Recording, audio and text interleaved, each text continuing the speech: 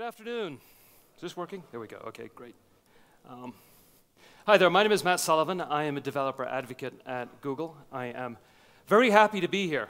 I'm also very jet-lagged, so we'll see how this goes. I am here to talk about Flutter in action, not Flutter in abstract. I do not want to spend a bunch of time talking about concepts in slides. What I want to do today is to give you an experience of how, or to give you a flavor of how the developer experience with Flutter works. So I'm going to spend most of my time actually coding up here on stage, which nothing is going to go wrong when you're jet-lagged with live coding. And I'm going to breeze through things fairly quickly. And so my idea here is not for you to focus on the individual things I'm potentially doing, but to give you an overall flavor for what it is like to actually build a Flutter app. So we'll see how this goes. First off, even though I can barely see, show of hands for people who have heard of Flutter. Oh, okay, I don't even need to do an introduction. This is great. But how many of you are actually using Flutter? Ooh, okay, okay. Well, we'll see if we can change your mind about that. So, Flutter in action. What is Flutter? Flutter builds these. These are 4 apps. They've all been built with Flutter. 3 of them are in production, and 1 is a demo app we had built just to demonstrate the fluidity of Flutter. And they're all very different apps. 1 is a mindfulness app, 1 is a music app, and 1 is an e-commerce app in China. And so Flutter is fairly general in terms of the different use cases that can be applied. But this is what Flutter does. Flutter lets you build apps on both iOS and Android. The TLDR, what makes Flutter different? Well, we have focused heavily on being able to let you build customized, fluid UI. This is why we render all of the widgets or the UI components ourselves. We do not fall back to either Android's or iOS's native implementations of those. It gives us the ability to give you strong customizability. It gives us the ability to optimize the renderer. We use a reactive pattern for building apps, much like React Native does. And that gives us the ability to very quickly, let you build out apps. We think it's a nice model for doing that. But more importantly, it gives us the ability to create the type of fluid experiences that we can expect because we have stateless and stateful widgets, and we can optimize around those patterns. You're going to see me do a lot of live coding, which is going to have what we call hot reload, which is where I make a change, and it will blow up very, very quickly, or the change will appear. And that's great because we're pushing the Dart VM into the app at build time. We do not do that at release. People have come up to me today saying, how am I supposed to use Flutter when it builds an APK of size 35 meg? Well, yes, it does when you're in debug mode and you get all of the tooling that we provided you. But when you build it for release, it compiles natively to both down to machine code on both iOS and Android. And at that point, your APK is currently about 4.4 megs in size. So we're not 0, but we're also not 30 meg either. And we have put an emphasis in developer tools, because what's the point in giving you a new SDK for building apps and then making your experience miserable? So I'm going to be using Visual Studio Code today. You'll see that there are others that you can use as well. Super quick TLDR of Flutter. We have a fantastic Android Studio plugin for those who love Android Studio. It gives both Dart and Flutter support, support for templates and snippets. More importantly, we've embedded visual tools to help you debug, to help you monitor performance with our widget inspector and our debugging support. This is a great one to use when you really want to dig deep into your application. We've also got a great plugin for Visual Studio Code. It has full support for IntelliSense, again with the templates and debugging. It doesn't have the visual debuggers, at least not at the moment, and performance. But I will be using this today because it's a nice lightweight IDE and it lets me build up code really, really quickly. And if I end up in a situation where I'm having to debug what I'm writing on screen today, something has gone really horribly wrong. Okay, fundamentals of Flutter. What is it like to write Flutter? What does it mean to be Flutter? What we're going to do today is we're going to explore it through code. And we're going to look at this app that I knocked together a little while ago and then updated for this talk. And it is an app which lets you, it pulls down a list of books from the Google Books API. The reason I use that is one of the few APIs we have which doesn't require authentication, so it's easy for me to use. And we're going to dig into this and see what it's like to actually build this out. If you want access, if you can see the bottom of the screen, all of the source code on here is in GitHub, and you'll be able to access it and download it and clone it afterwards. I think I have that link at the end as well. So here's my setup. I have, at the moment, the iOS simulator running. That could be a physical Android device. In fact, I have one in my bag. If people want to see the proof in the pudding and see me plug it in and do the same thing afterwards, I'm more than happy to. It's just quick and easy for me to set it up this way. On the left, I have a Visual Studio Code. And what I have is a little book app here. And so it's pulled down a list of books over the network, and I can scroll through these books, and you can see that it's doing the iOS-y, bouncy, scrolly thing. On Android, that would do the inkwell effect. I've implemented a second screen here, which just displays some of the information. And then I have used a plugin that I can break out, and I can launch a URL in a separate browser and get more information about those books. So there's a few things here, and we'll explore one or two of them. Fundamentally, here is my source code. You can see at the moment I've hard-coded the URL APIs in there, and I have a few for pulling the different books. And if there's one thing you need to bear in mind for this, is that everything I do today is a widget. You see my main function there. The run app is taking a widget. The book finder app is a widget, which I've defined, which is a stateless widget. And inside, what it's doing is it's setting up the infrastructure for my app. I'm saying, OK, let's make this a material app. Let's give it a title. And let's set a theme. Now, I could go along and I could go, you know what, I hate green. I'm going to go blue today, and that's fine. And that has taken the code, it's pushed it over, and it has changed my app. And there is hot reload in action, and we'll see that happening on a very regular basis, I hope. And then what it's doing is it's, as a home, going to another widget, because everything is a widget. So my book finder page creates a scaffold. This is a widget that gives support for my app bar, which you can see here. I've called it book finder. I could call it something else, like,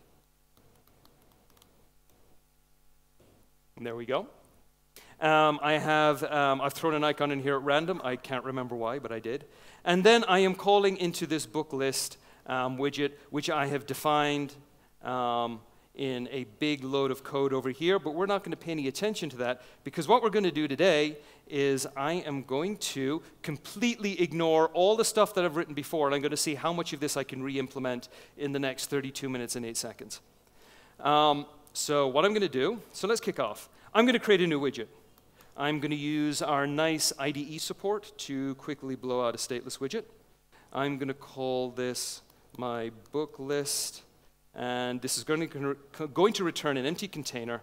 And what I can do here is I can comment this out, and I can call my book list instead. Ooh, and I can spell that correctly, too, and that would help. Great. So what have I done? I've completely destroyed my app, and I've replaced all of the stuff that I have written with a blank widget.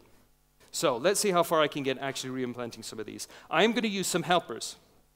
The first is I have this very simple data structure for a book. It's got a title, an author, a thumbnail URL, and a Google Books URL. I've got a little constructor here, and that's about it. I've also got some code down here to parse some JSON for a book that I'll use later on. And then what I have is I have a few methods in here in my Books API.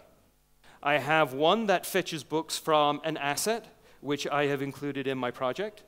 I have one here which fetches from a URL, which I was using earlier to pull down the books. And then finally, I actually have hard-coded some books into my app just to give me a starting point. So that's great. So this is what I'm going to use. So let's go back to main. I'm going to create this. So the first thing I can do is I can actually prove that this is running. So let's say I wanted to add a new widget. So I'm going to create a center widget. And notice that widgets are not just about UI. It's not a widget is a button and a widget is an app bar. Widgets are also for layout. I have a center widget that I'm going to use here. It's going to take a child, as most widgets do. And I'm going to give this some text. And in this text, this is where we're going to have our book list. Okay, there we go. So I've created my first visual widget, which is centered, and it is some text. Now this is all well and good, but what I want to do is render a list. So let's quickly pull the list. So the first thing I want to do here is in my widget, what I'm going to do on my build method, which is where all of the work is done for constructing the widget. I'm going to create a final variable. It's going to be my book list, and I'm going to get that hard-coded books there. Perfect. So you can see that Dart doesn't require me to explicitly define the type. What I have here is book list. At the moment, it's showing me a warning that I'm not actually using it. So how do I render a list? Well, rendering a list on, certainly places like Android, you have to create a recycler view, you have to create your view handler, you have to do a bunch of things to make sure that that works. On Flutter, because we're controlling our own renderer, we can take care of that for you. So what I'm going to do is I'm going to replace all of this, and what I'm going to do is I'm going to use a list view. So there we go. So I have a list view, which is going to list some stuff. List view, and notice that I can highlight over these and I can see what this takes. And this takes a bunch of things, but most importantly what it does is it takes children. And guess what? I have a book list, so clearly that's all I need and I'm done. But actually I don't, because what's happening here is everything is a widget. So what I'm trying to do is I'm trying to show in a list of books when I actually have to show a list of widgets. So let's break out some functional programming in Dart.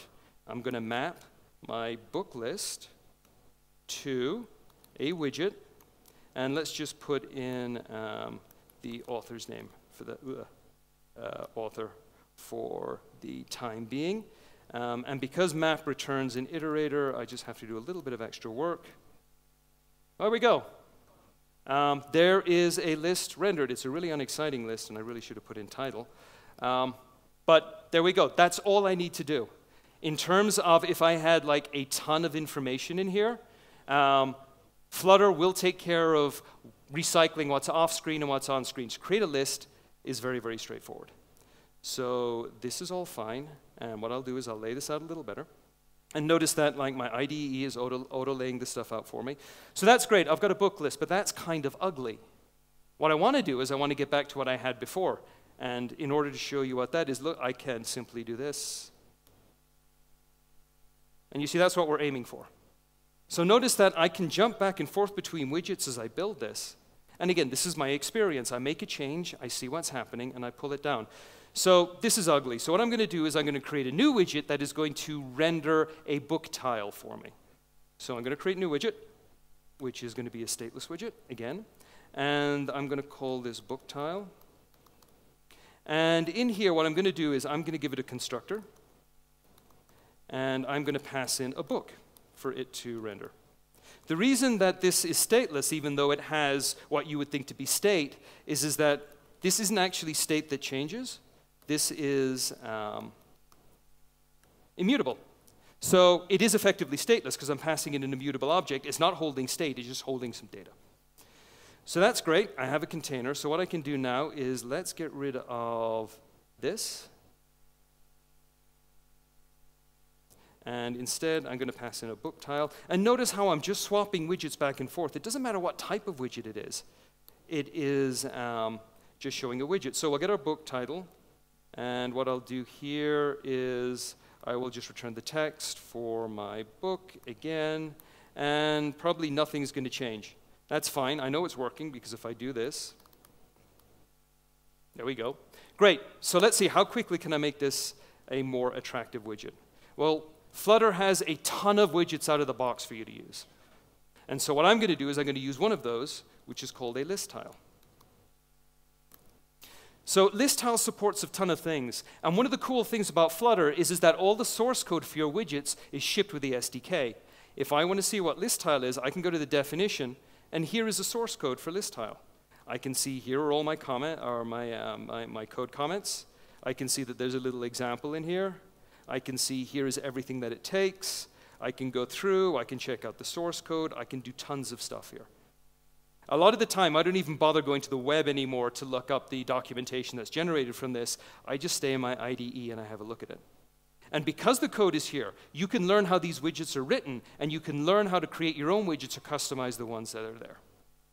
So we're going to return a list tile. A list tile has the concept of a title. And we are going to give here, because everything is a widget, I'll need to pass a title, and I'm going to give this book.title. All right, that's not looking much better, but at least it's better spaced. What else can I put on my title, or on my list tile? I can give it a subtitle.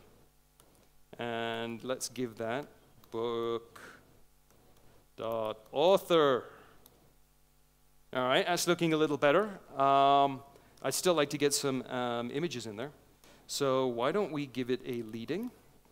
And let's use another widget out of the box. We have a circle avatar. And I could run that probably now, and that's going to give me, okay, well, that's kind of cool. But how am I actually going to get something in there? Well, I want to put an image in there. So I know this takes a, does it? Yes, this takes a background image. And now I need to load an image from a network.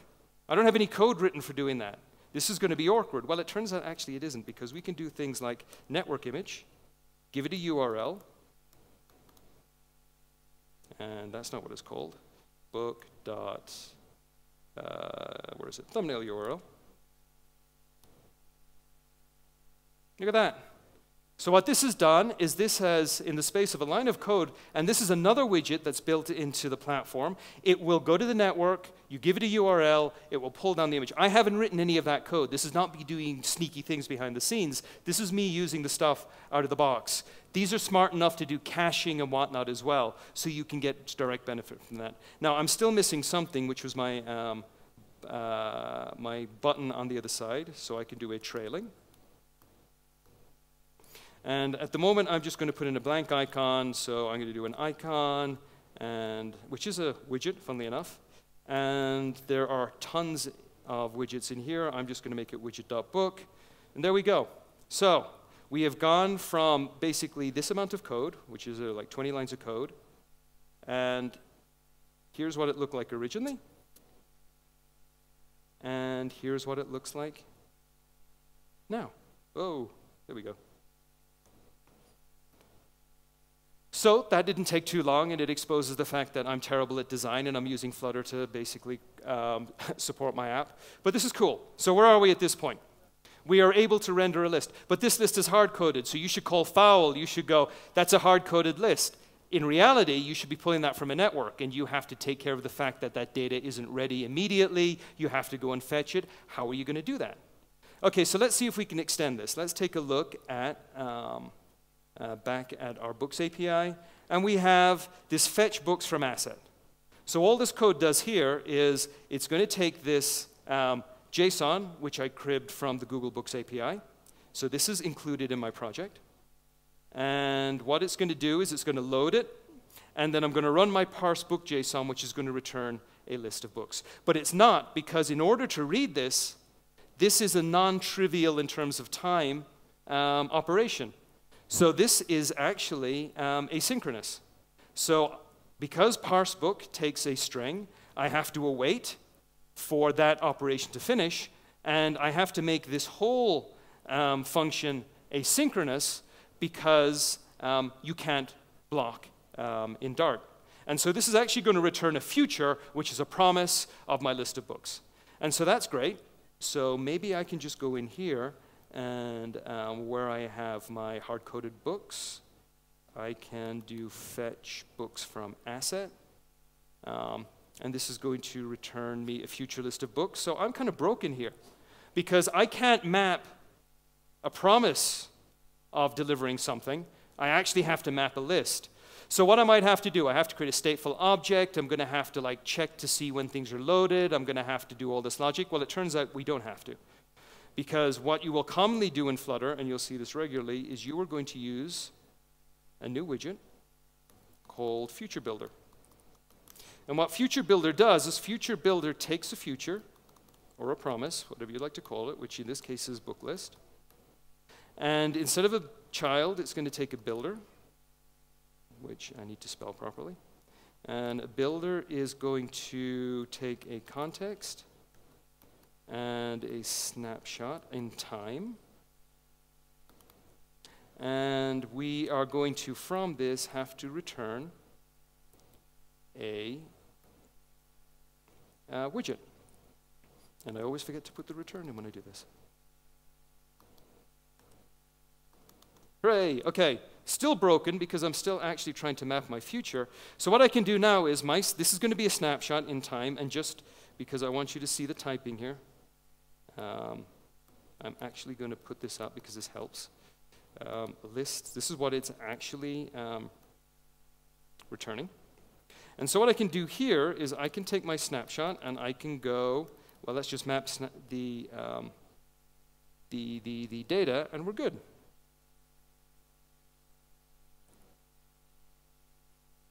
And I have completely messed this up.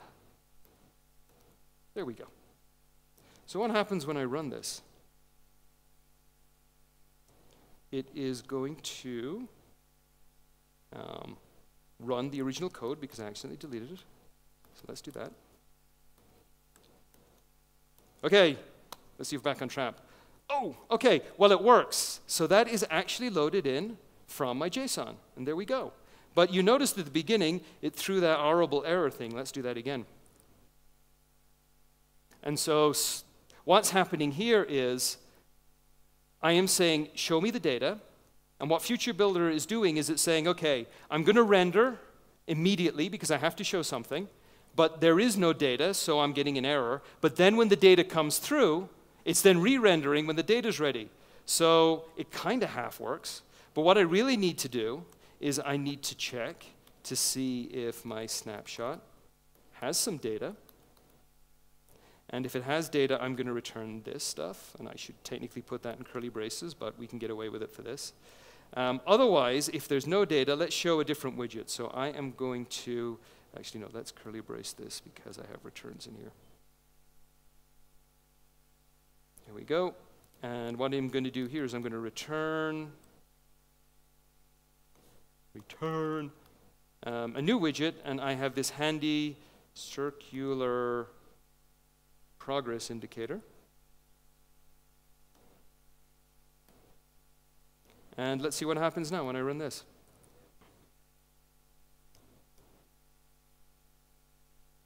And that might have been too quick to do anything, so let's see if I can kickstart it again. There we go. So notice now, in just a few lines of code, I've actually taken into account the asynchronicity of having to pull data. Now that circular progress indicator looked horrible up there, so what I can do is I can actually center this.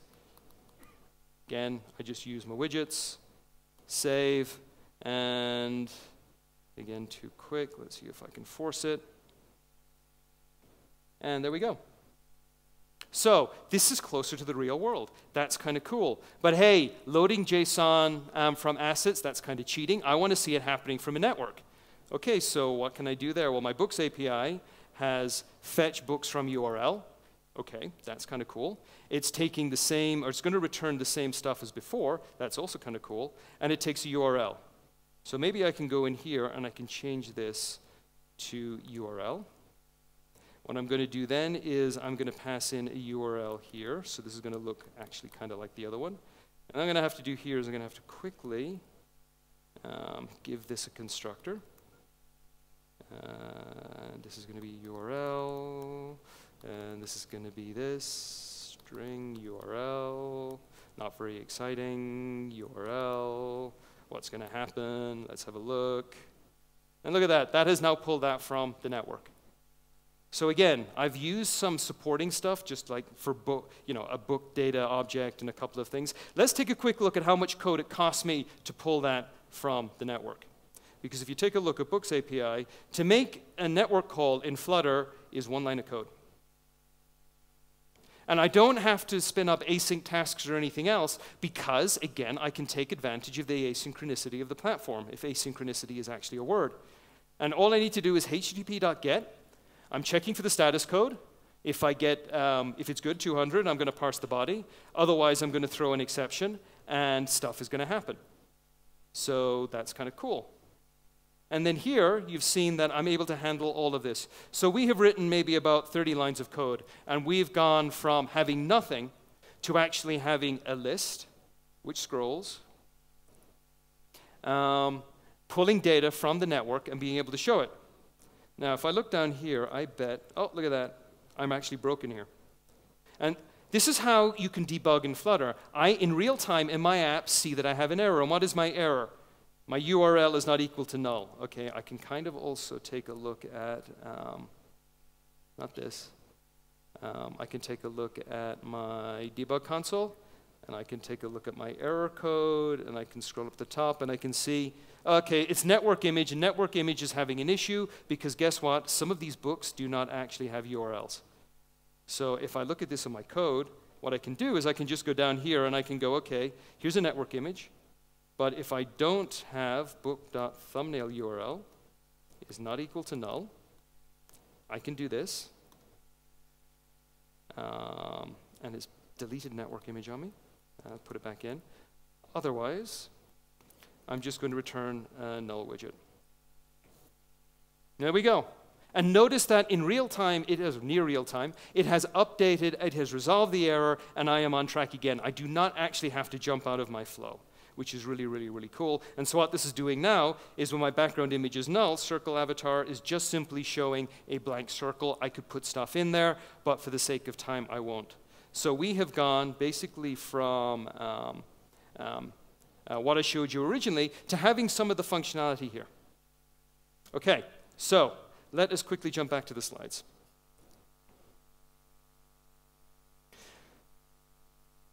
Flutter has fantastic plugins and packages. If you are not using them, you are not doing it right, because you will ultimately always end up using some. I'm using at least 2 or 3 even in that simple app.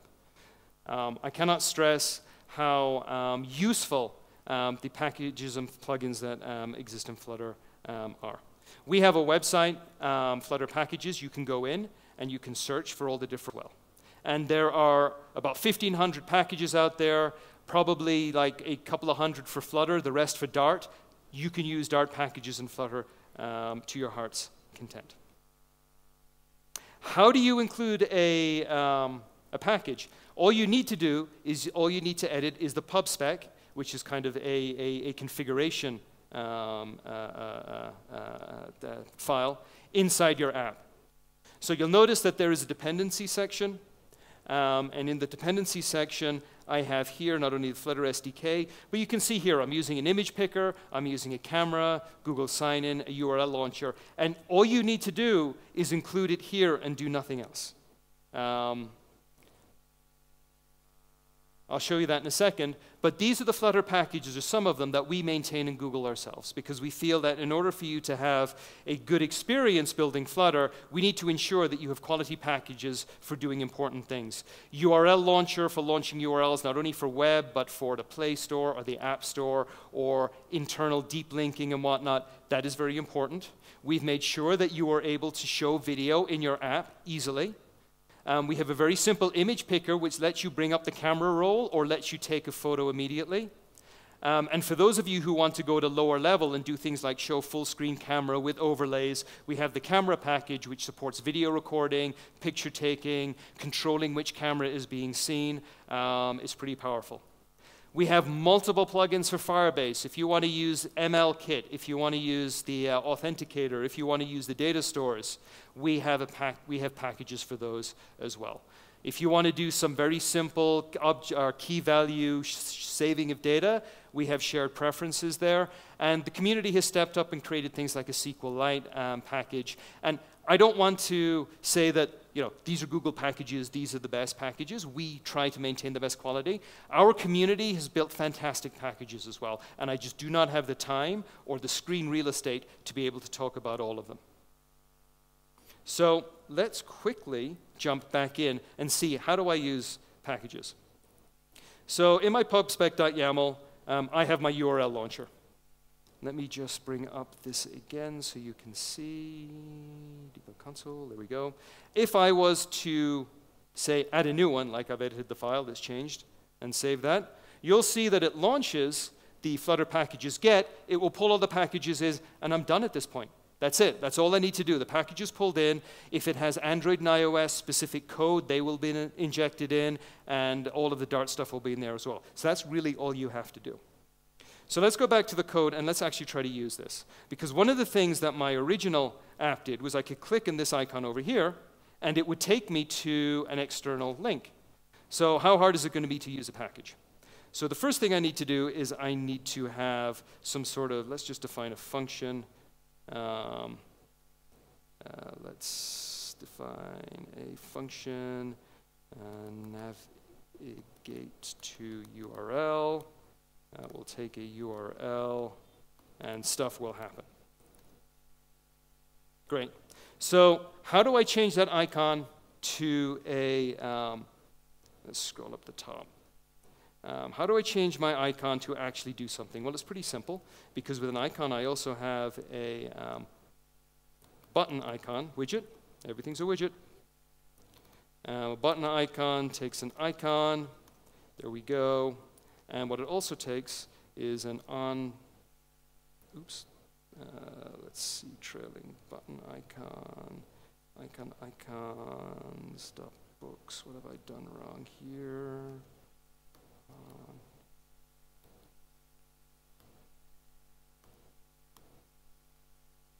Where am I going wrong here? Let's double check. Oh.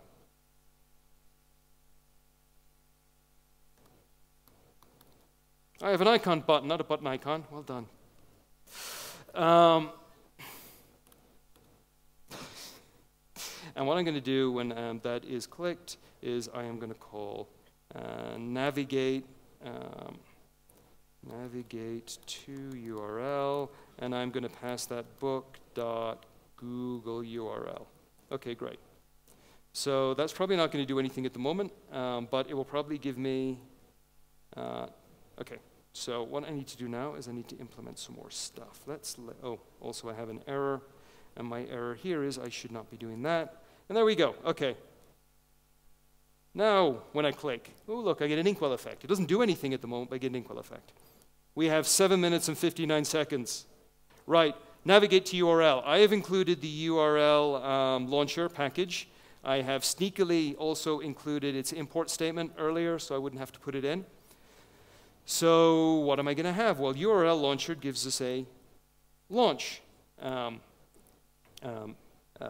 function, which takes a URL string. So let's give it the URL. What does this return? This is returning a future of void, so I technically don't have to do anything with it yet. So let's save that. And now let's choose one of these. Oh. And there we go. That's kind of it. I just included a plugin, and I now have support for that. This is how easy it is. Even though we're doing a lot of work under the hood on Android and iOS, very different things to be able to launch URL, we have abstracted it away. This isn't really the end of it, because I've actually this is very, very brittle, because what I should be doing, what happens if that URL is not valid? So what I can do here is I can if can launch URL, then let's launch that URL. We got a problem here because, and this is what you'll kind of experience in Flutter as you get used to it, the whole concept of futures. This is not returning a Boolean, this is returning a future of a Boolean, so my if statement says no. So I can await this, but then it says, well, hang on, this function isn't asynchronous, so I kind of need to async this. Okay, now we're in a better place. Theoretically, I should probably await here, but it doesn't really matter. But the interesting thing is, even though this function is now async, I can still call it from here because, you know, I'm simply saying on pressed, go do something, and I don't particularly care about the result at the moment. So this will probably work the same.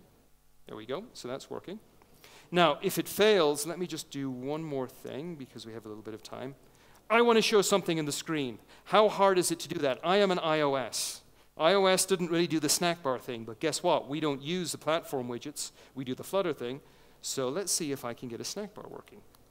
So I'm going to get an instance of my scaffold, which I can get through the context. Now, what I'm going to have to do is pass the context in because I'm doing this in a separate function. So there we go, context. And then up here, I'm just going to pass in my build context. Okay. And so now I have scaffold. What does this give me? This gives me the ability to show bottom sheets if I wanted to. It also gives me the ability to show a snack bar. So let's give it a snack bar. Guess what snack bar is? Snack bar is a widget. So we can create a snack bar. Snack bar needs, what do you need snack bar? Content. Guess what content is? Content is a widget. And let's just say can't load URL. So that's fine. This is never going to be triggered at the moment because all the URLs are valid. So let's just break this a little bit and reverse this. So there we go. And then I click it, and there we go. There's a snack bar. Super, super simple.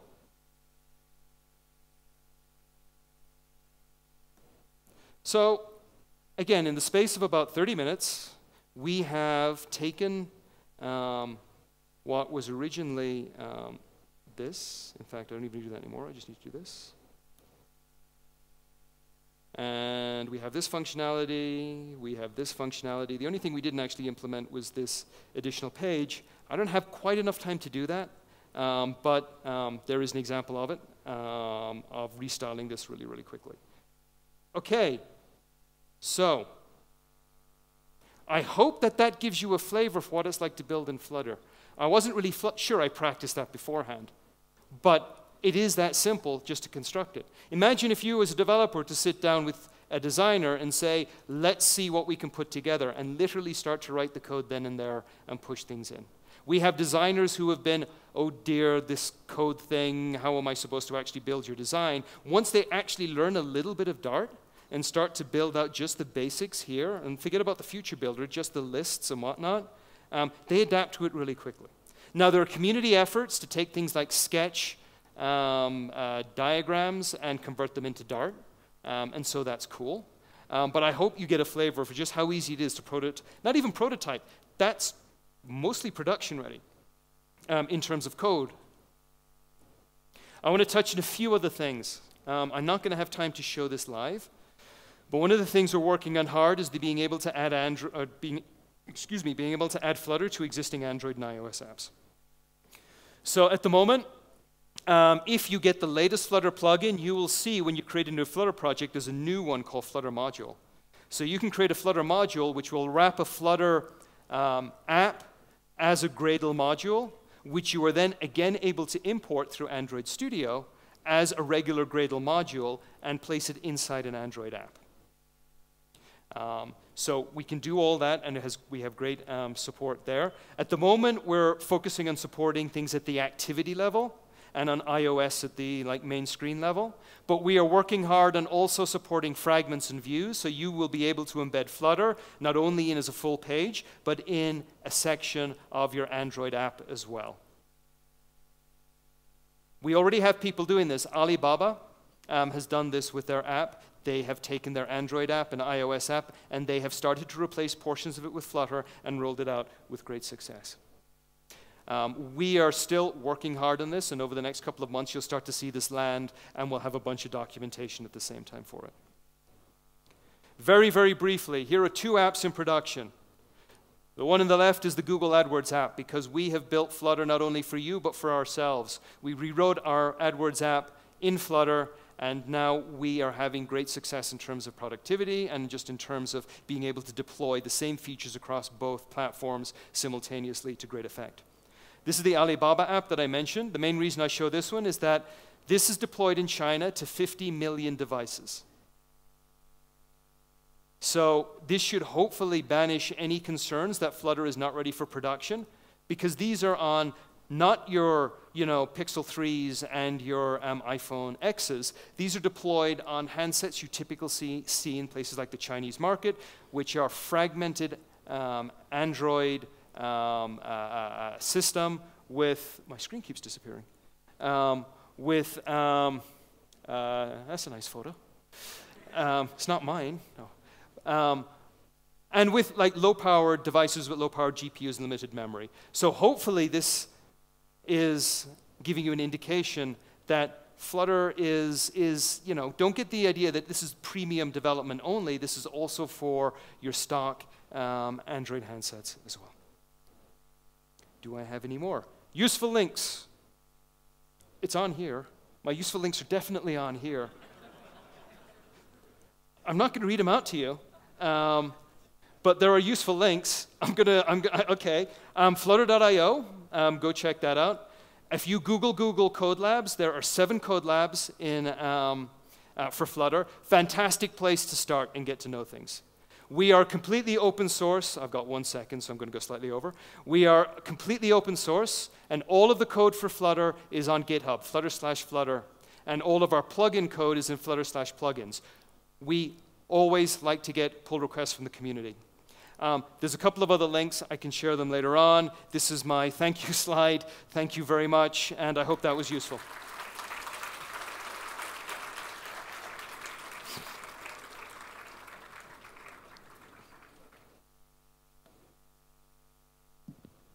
Any questions? Oh, any questions? Oh, loads of questions. Okay, I'm not going anywhere, right?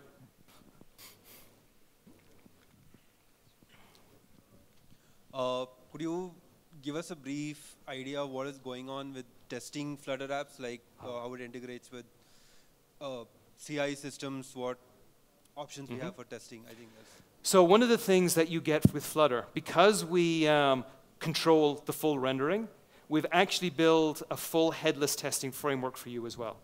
So not only can you do unit tests in the Dart code, you can actually go in and in code, you say, instantiate this widget, or this tree of widgets. Pump this widget to move it forward X number of milliseconds. Now check to see this. So there's a fantastic headless, it is a really nice testing experience. And we also have a driver-driven one where you can plug a device in and it will drive all the tests on that as well. And they're very easy to run from the command line, so it's very easy to integrate with CI systems. Are there examples on the Code Labs on how to use the testing? Not in the Code Labs, but on Flutter.io, we have a section on testing. And also, if you look at, one of the great places to go is to go to the Flutter GitHub repo, because we have heavily tested all our own widgets, and it's a really good place to go. And when you get more, when you want to sort of dig deeper and get more nuance in your testing, you can go and like completely plagiarize what the engineering team has done. Plagiarism is good, by the way. That was Nice session. So you were hinting upon like adding the Flutter in your current Android app or the iOS app, right? Yes. So like means when we are doing that, like means it is interoperable with Java Kotlin, means like I would like to, means I can just do couple of screens in Flutter, means how to approach it. I just wanted to know. So not only can you could do that, and you can, but there is a good interop story. We have the concept of platform channels and event channels. And what that means is you can actually write, so if you were observant, you would have seen that in my project structure, there was an Android folder and an iOS folder, and they are actually full-blown Android Studio projects and iOS projects, because we still have to use the underlying tools to build an APK. We still have to use the underlying tools to iOS. But it does mean you can dive in there and you can write Kotlin, and you can write Swift/Objective-C. And with platform channels, you can communicate from the Dart code to Kotlin and Swift, or vice versa. So you could, if you had like a lump of business logic written for iOS and Android, you could take those now, you could build a Flutter UI on top of it, and you could interop between the two. The one thing we are not out to do is like, push the Android and the iOS development pieces to the side. We're trying to make it so that we give you a lot of options. And so we've gone to a lot of trouble to make sure that you can interoperate between those, not only at the UI level as I talked about, but also at the code level where you can have business logic on either side and call back and forth. Okay. And is it currently going on, the work is going on behind it, or we can just start doing it? Platform channels have been here forever. So you can start to interop between the two code bases now. The adding Flutter to an existing Android app is possible to do now, but so we are making great pains for anything that we have in our stable channel is now stable. We are not going to break things. This is currently in our master branch, and it will graduate very shortly to our stable one. So you can play with it now, certainly in master. But it will come to stable soon, and at that point, then it will be fairly locked down. Thanks. Yeah, hello. Yeah, I just had a question on animations, on how it's done in Flutter. Is it to be done natively with Android and iOS, or does Flutter have plugins to help us get it through? So, because again we control our renderer, we've built an animations framework into Flutter. I haven't shown it today, but one of the strong points of Flutter is its flexibility in terms of creating animations. So we have a very powerful animations framework which lets you do transitions and fades and all the different things you want to do. We have a bunch out of the box, but you have access to be able to create animation. There is a whole section on the website on animations, and I encourage you to look at it. It's a more complicated topic because animations, for obvious reasons, but like even I can do animations, and I'm terrible at UI stuff. So we've gone to great pains to make sure not only does it look beautiful, but it also animates as well. There's one down the back.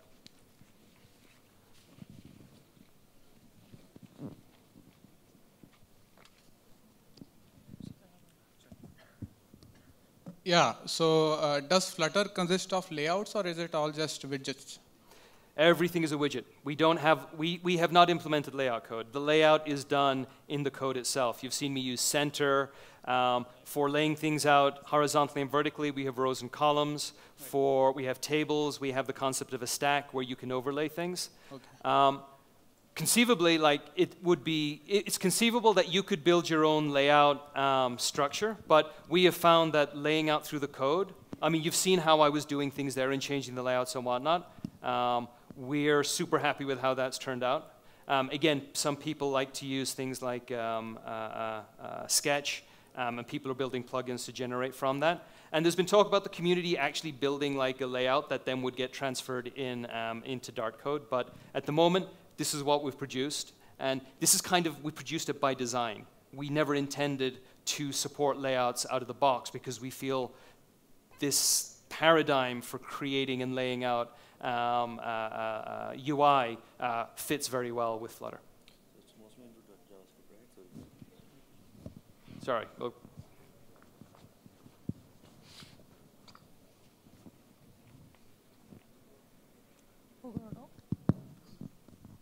So is there any chance that you will be adding up OTA updates kind of features, same like React Native in future? It's something that we've talked about, but there is a fundamentally different way. I mean, React Native and Flutter adopts the same reactive pattern. Under the hood, things are very different. React Native is JavaScript. JavaScript is being interpreted, and that's being mapped down to the native components and its rendering. And that flexibility gives React Native a great story for OTAs, because you can push JavaScript code, and you can pull it in, and it's good. Flutter has taken a different approach in order to maintain app size and fluidity and whatnot. We compile down to native machine code, which means you're effectively having like a native library on the device for your app, which means pushing OTA code is actually a much trickier problem because of architecture, because of what you're pushing in terms of binary and whatnot. So there are technical challenges there. They can be overcome. But this is not an immediate focus for us as we drive towards the 1.0 release. So I'm not saying never, but not in the near term. So Flutter supports OpenGL something? So out of the box, no. We use an OpenGL/Metal/Vulkan canvas to render, okay. But we use the Skia renderer, which is a 2D rendering engine. And so we have taken, you can think of us as, Unity is for games with 3D. Flutter is the same for apps and in 2D. And so you can do 3D transformations. We have a transformation widget. You can move things around or what. But for things like wireframes and whatnot, we don't have support out of the box for that. It's something that people have asked for. It's something we might consider in the future. But at the moment, we're focusing much more on sort of the app-like 2D model. Thank you, sir.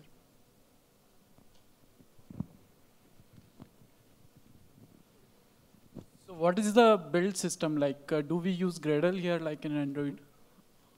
So if you saw when I was compiling initially, you would have seen at the bottom Xcode, because Xcode is being pulled in to create the IPA, because in order to build for Apple, you need to use Xcode. There's no real way around it. our Dart compiler does all the compilation for Dart, and then it basically creates the binaries, and then it hands it over to Xcode. It's the same for Android. So it's the standard Gradle. If you go into the Android folder, you'll see your Gradle scripts. It'll be very familiar to you. You can go in and configure it. You can configure ProGuard to do stuff. You can change your min and max SDK. You have all of the flexibility of being able to go and change your manifests and your Gradle. And what we will do again is we'll get our Dart code down to binary, then we'll hand it over to Android or the Android SDK, and then we'll let Gradle take care of the build for us then. So you don't lose anything in terms of customizability for compiling to platforms because we still keep the existing chains there. Like in Android, we can split the APK, like we can create different resolution applications, right, for different devices. Yes, and I imagine, I've never tried it myself, and I've not seen anyone do it, but you could do the same thing because again, you can go into that structure. When you look at the Android project, you'll basically see the main activity is a Flutter activity, and the first thing it does is it shows the Flutter view. So you can go in and you can have different activities and do different things, and you can configure it in different ways. I'm not familiar with the nuances of creating multi-decks. So in terms of what you do with the binaries and where they live, I'm not going to say, because invariably what I'll say is wrong. But because you have complete control over your Android project, including the code and the layout and everything, you should be able to leverage that to do whatever you'd like with your app. Thank you.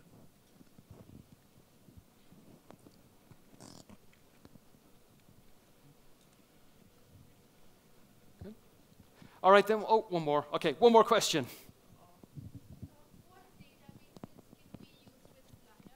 What databases can we use with Flutter? Excellent question. You saw that I showed shared preferences. It's not a database, but you can store data in it. That's nice. There's a really good plugin for SQLite. So you have support for the standard ways of doing things. We have plugins for Firebase if you want to do remote database pieces. And I'm not sure if there are plugins for other remote databases. The one we are missing that I want to see is Realm. I'm hoping we'll get Realm at some point. One of the blockers for that is, at the moment, we don't have support from communicating from Dart code directly to NDK code. That's something that we're going to address in the future. And I know that Realm is written as native libraries, I believe. I was told. So, you know, blame the person who told me. But once we unlock the ability to actually hit C++ and NDK code, we unlock a bunch of those others as well. So I'm hoping when we rectify the C++ piece, which is on our plan to do, we'll unlock even more of those. So I am keeping you from coffee and everything else. So I just want to say thank you very much again, and it's been great.